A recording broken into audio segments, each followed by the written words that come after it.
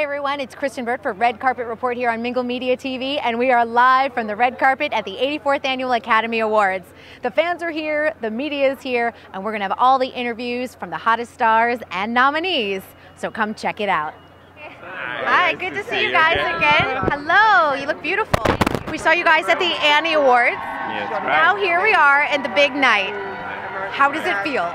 It's strangely calm right now for me. I'm sure I'm going to get very nervous as soon as I step into the theater, but I'm soaking it in and loving it. Yeah, you really have to enjoy every moment. Now, you know, La Luna, for people that haven't seen the film, tell us a little bit about it. Yes, it's really the story about a little boy that for the first time is taking out to his dad and grandfather's work.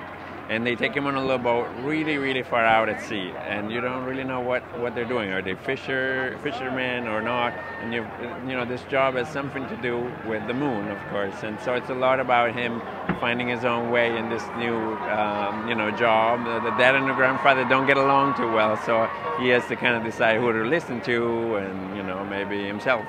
And we are going to see this in theaters, aren't we? It's going to be before one of their new films.